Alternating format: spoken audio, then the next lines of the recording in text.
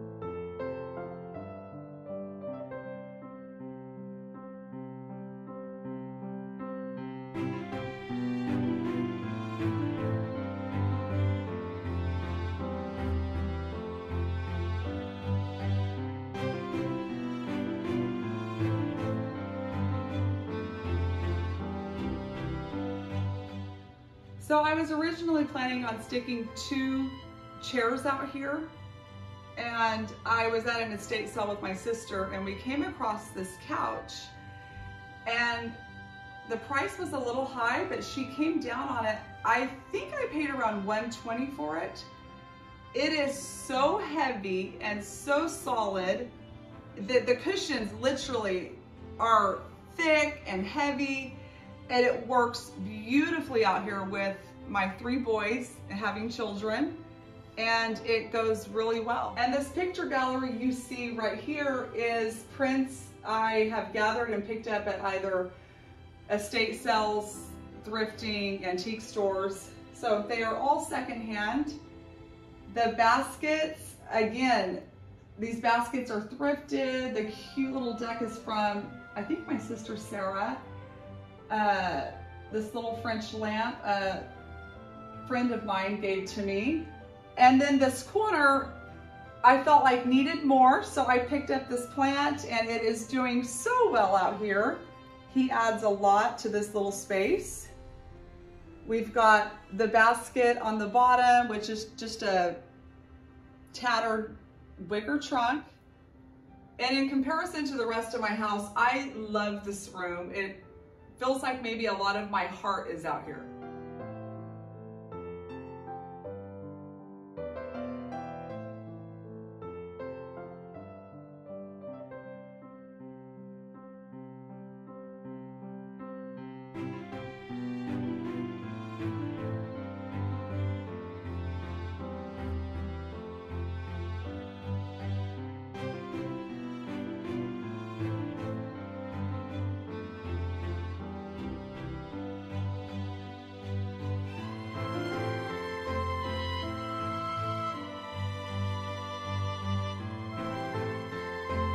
So I kept searching for a hutch that would fill this space. This is a very wide wall because again, we are in a garage that is being turned into a dining room. So a very wide wall.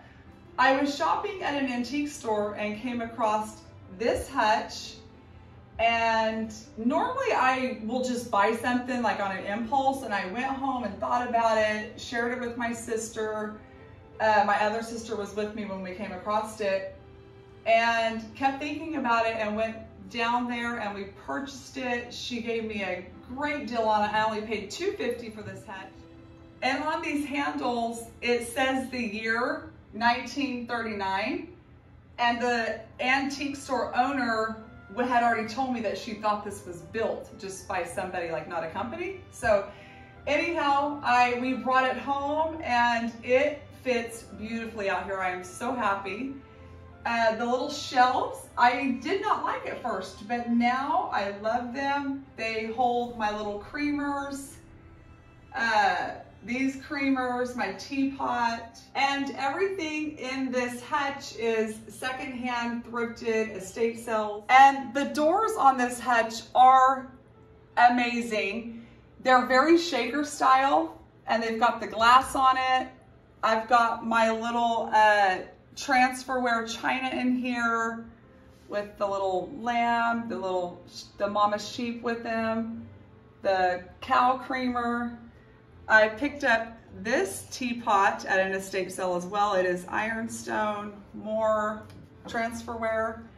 I don't like to stick to just like one color, one element. I do like to mix up my house. And again, I love this space. When I look out here, it gets to my heart, and that's when you really know when you have nailed your decorating, is when you love it. So I tell my husband a lot, I feel like I'm at a bed and breakfast, or we're like renting somewhere, like when you go stay like at a little cottage or a bed and breakfast, and I'm just right here at home.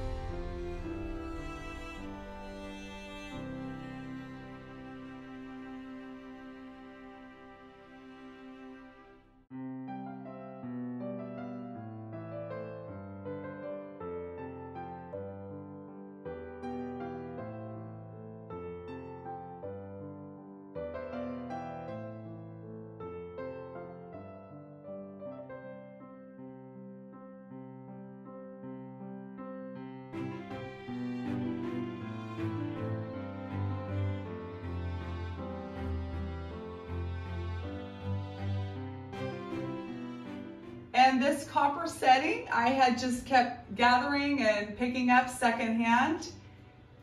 We've got the baskets displayed here on my hutch. The dried flowers you see, my neighbor was clearing out his flower bed, and so I went over there and rescued these and dried them out, and they add a very great summer touch to this dining room.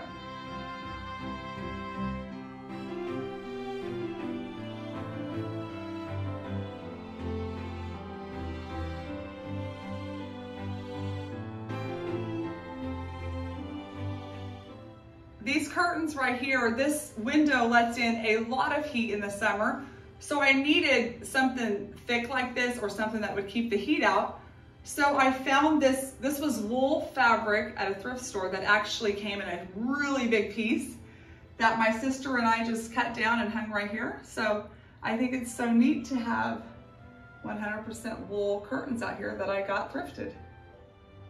This pantry was here when it was a garage. So it's the same doors, the same hardware, and it's not arrived. This is not exactly what I want. Where I store flour and sugar and my oatmeal and pancake mix and canned goods. So for right now, this is going to work for my dining room. This little step down, I'm in my kitchen and this is a step down area going into my dining room, and it was so ugly. It needed so much texture brought to it. So my sister and I we textured it, and then we did board and batten, and we added the little hooks, and these yellow flowers add a little summer touch for my dining room.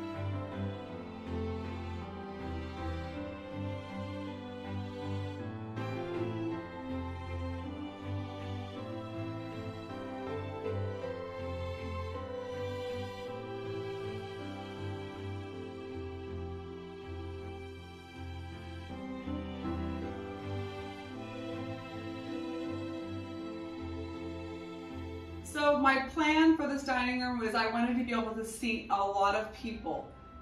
We found a table on Facebook Marketplace that was very long and oval, and I thought it was going to work. And we brought it here and it just wasn't right.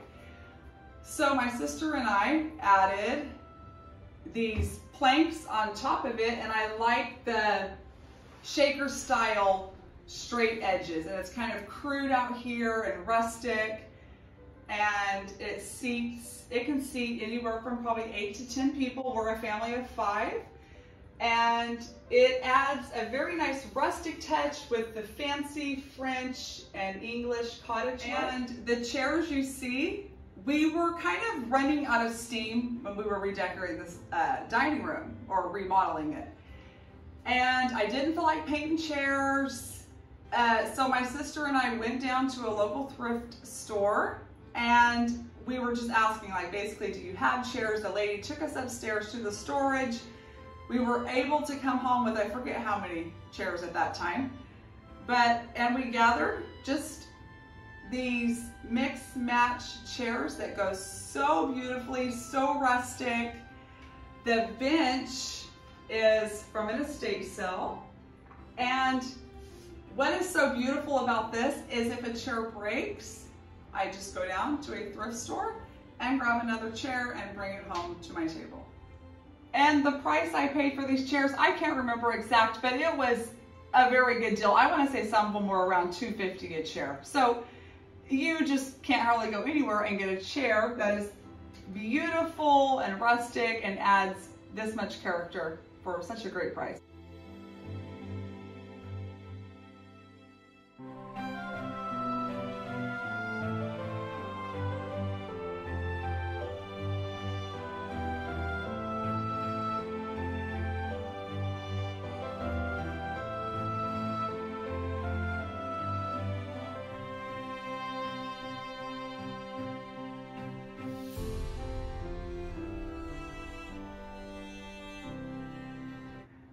Behind these linen curtains are my washer and dryer. It's where I do laundry. And the curtains really conceal the space and have a warm vintage look to them.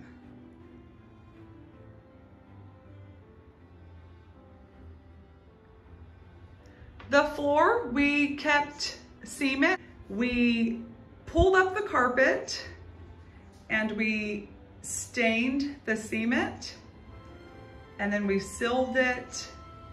And the coldness of the cement, I feel, really adds to some of these dressier elements that I have out here.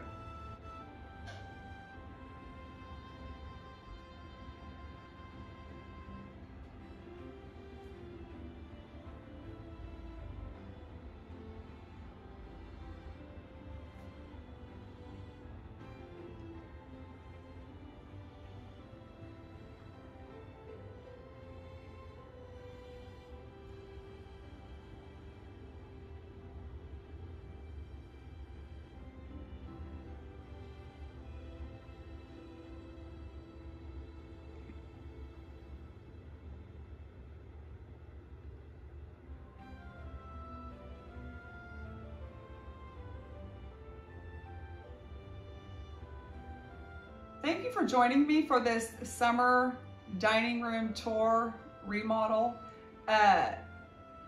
Stick around because there's going to be a lot more thrifting and baking and cooking and cleaning. Just a lot of things that a homemakers do. And don't forget to subscribe and hit the like button and stick around as I create Homemaker's Heart.